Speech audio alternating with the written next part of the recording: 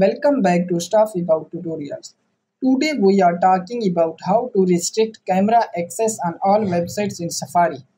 Why would you want to know how to restrict camera access on all websites in Safari? Well, maybe it is your first time using an iPhone and not sure how to restrict camera access on all websites in Safari. So today I am going to show you how to restrict camera access on all websites in Safari. Check video description and I will try to leave the written instructions. Restricting camera access on all websites in Safari is quite simple and easy to do, and the process is same for all iOS devices.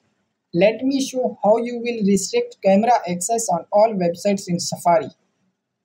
First of all, open settings in your iPhone and now first scroll down this page until we found Safari and then tap on it.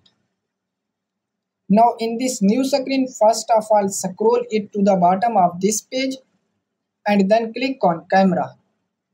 Now in this new screen, click on deny and now your camera has been denied to access on all websites in Safari. So there you go. If you were wondering how to restrict camera access on all websites in Safari, that is the easiest way I know. If you know another way, please leave a comment below. Be sure to subscribe for more videos.